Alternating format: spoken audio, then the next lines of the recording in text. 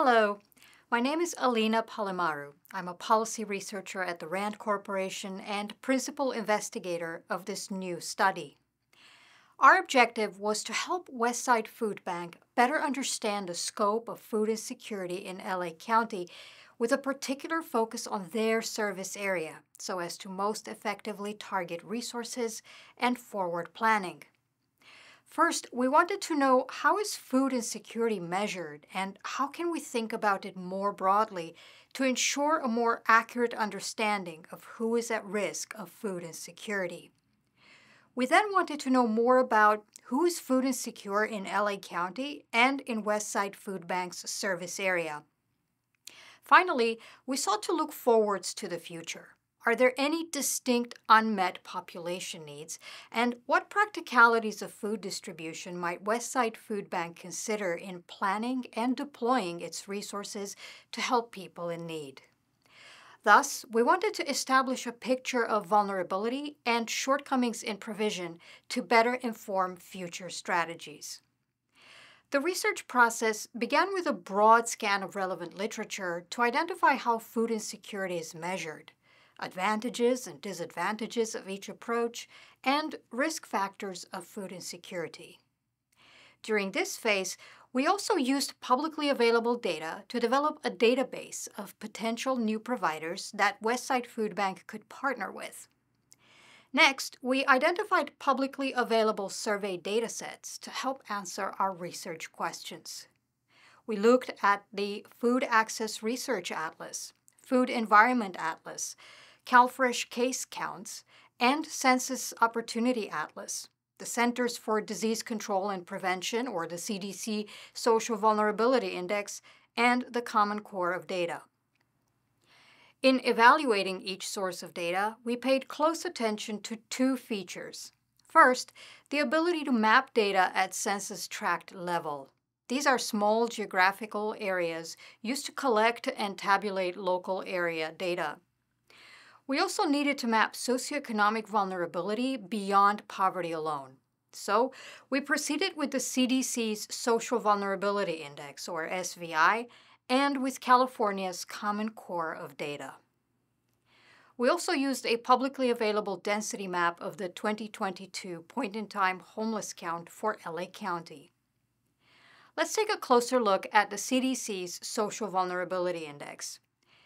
Its goal is to identify and map vulnerable communities that most likely need support when disasters happen. In this study, we used the 2020 SVI dataset, which included estimates based on the American Community Survey data from 2016 through 2020. While this is a slight limitation because the data may obscure more recent changes in vulnerability following the COVID-19 pandemic, the trade-off is the granularity that these data offer. The SVI scores and ranks each individual U.S. census tract based on 16 social factors, grouped into 4 themes that then inform the overall Social Vulnerability Index.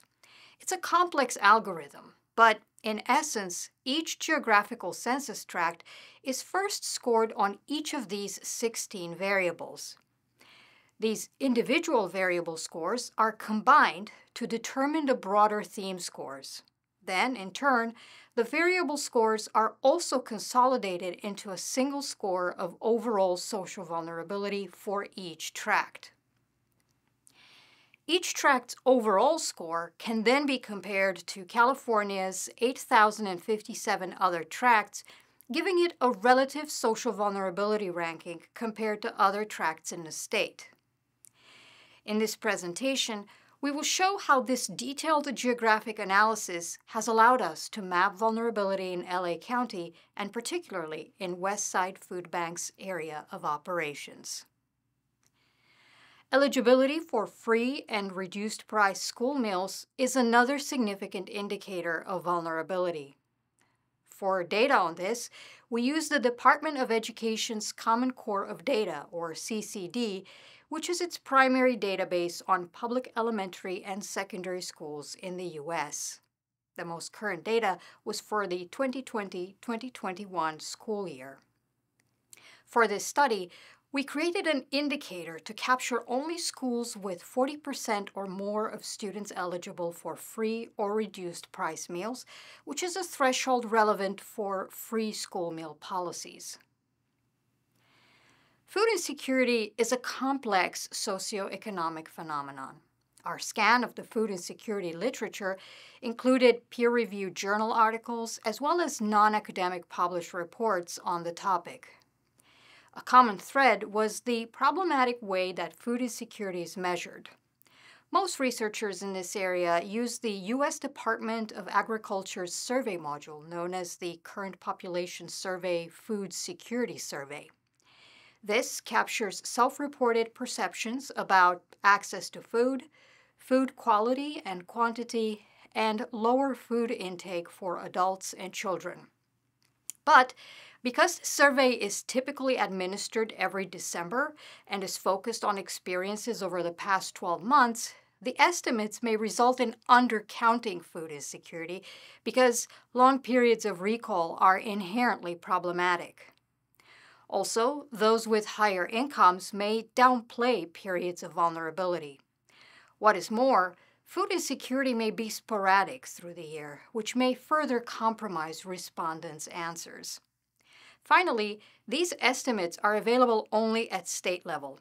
Other data are available at county level, such as Feeding America's Map the Meal Gap, but this has insufficient granular detail for planning in an urban metropolis such as LA County. Recent research also suggests the need to expand measurement of food insecurity to include specific populations such as college students, seniors, people with disabilities, people experiencing housing insecurity, people experiencing homelessness, veterans, and even active military service families. Moreover, recent studies have identified aspects of food insecurity that are not consistently measured. These include having the financial means to buy food, the availability of food supply, a person's proximity to food supply, the nutritional status of available food, what social support they may have, any cultural diet limitations, and illness resulting from spoiled or unsafe food.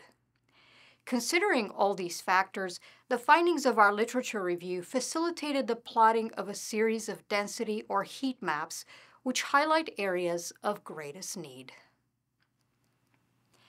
This first map relates to Theme 1 of the Social Vulnerability Index, socioeconomic status.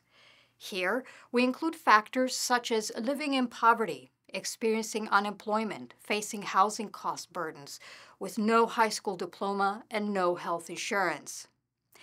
The white border indicates Westside Food Bank's service area.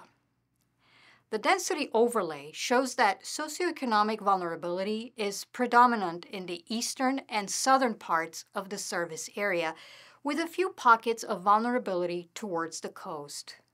It's notable that there are significant concentrations of socioeconomic vulnerability immediately outside the current service area along the eastern, northern, and southern borders. As an aside, for all maps, the gray areas represent missing data or tracts with less than 5% of the mean total population in the SVI dataset. This map highlights the census tracts with the most vulnerable 10% of the population, or 90th percentile. The SVI designates the greatest area of vulnerability as flags.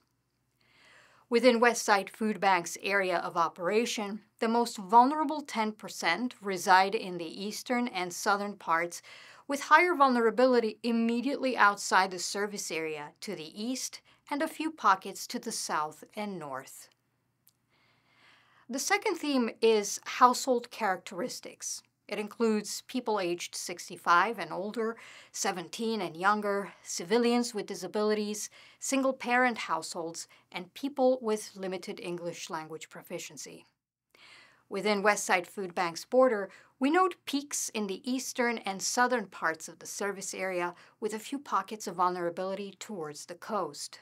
Notably, there are significant concentrations of vulnerability immediately outside the current service area along the eastern, northern, and southern borders. While severe vulnerability by household characteristics prevails in the central part of the service area, there are more intense needs immediately outside to the east.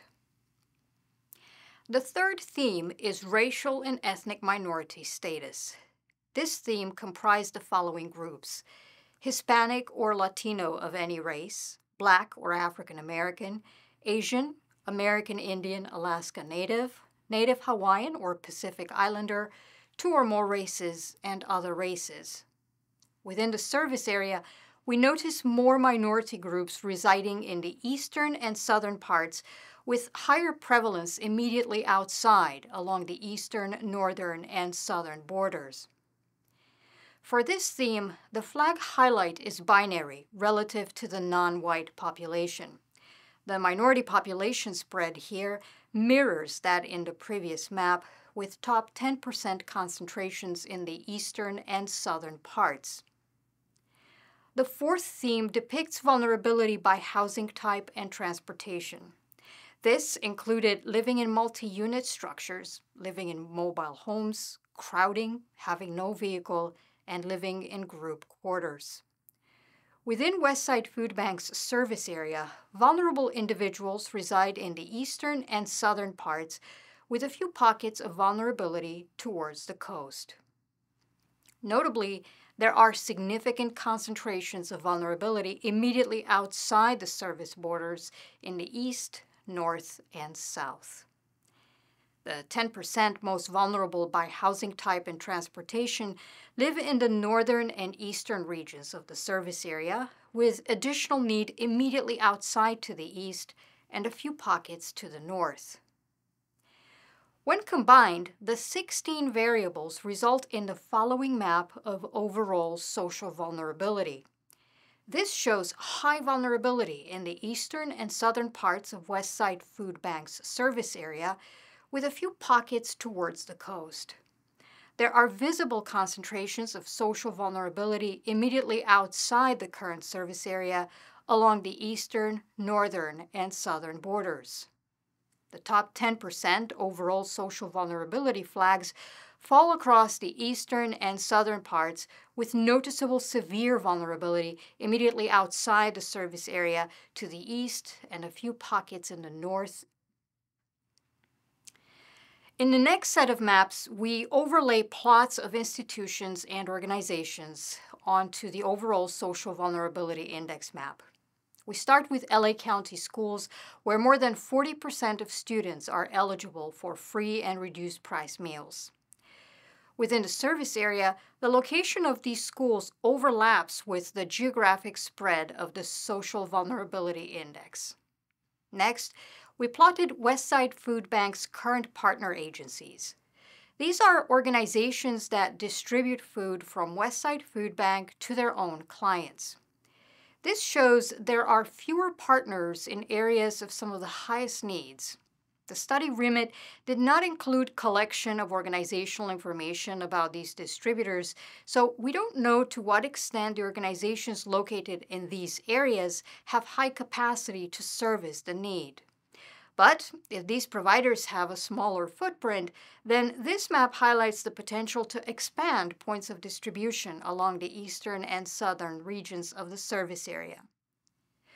We also plotted food providers, including food banks, pantries, and social agencies that offer hot meals to complement their other services. This map suggests there may be organizations in the areas of need in the eastern part of the service area that could be approached for future partnerships. Further, we overlaid plots of LA County and City of LA public libraries with the overall vulnerability index.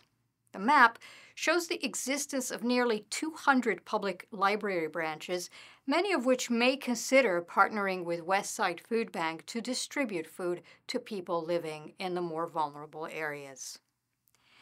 Finally, we used data from the 2022 point-in-time homeless count in LA County to understand the density of people experiencing homelessness within Westside Food Bank's service area. The map shows that in areas such as downtown and South Los Angeles, there are more than 500 unhoused individuals per square mile. However, the density feathers out from there, with some concentrations extending west to the coast and to the north and south outside the service area. As a mapping footnote, in a recent RAND study, we found that many providers that distribute food offer limited service at weekends and during evening hours, creating gaps in the weekly cycle of food provision. Based on our findings, we can suggest areas for action, broader strategies with overarching objectives, and specific tactics to achieve these long-term goals. We also flag up opportunities for future research to improve strategic planning. Our results show elevated social vulnerability exists in the eastern and southern part of the service area, where Westside Food Bank has fewer partner agencies.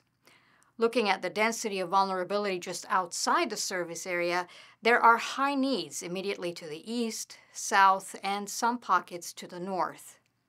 Thus, an overarching strategy could be to focus resources on those areas and expand distribution capacity to the east and south of the current service area.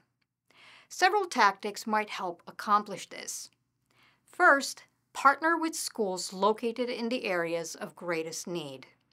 These schools might offer opportunities to distribute food, which may be more convenient and less stigmatizing.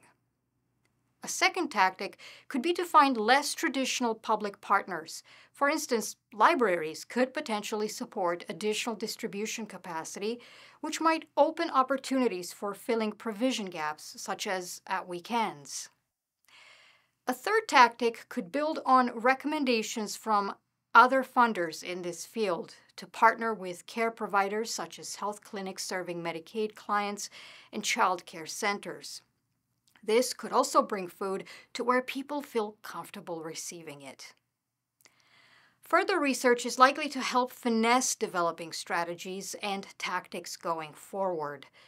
The first future research opportunity we identified is to measure Westside Food Bank partner agency capacity objectively.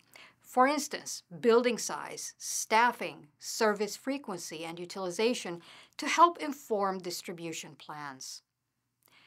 A second research thread could explore best practice and models of collaboration optimized by type of partner, understanding the opportunities, needs, and challenges of involving schools, nonprofits, faith-based organizations, public libraries, or parks.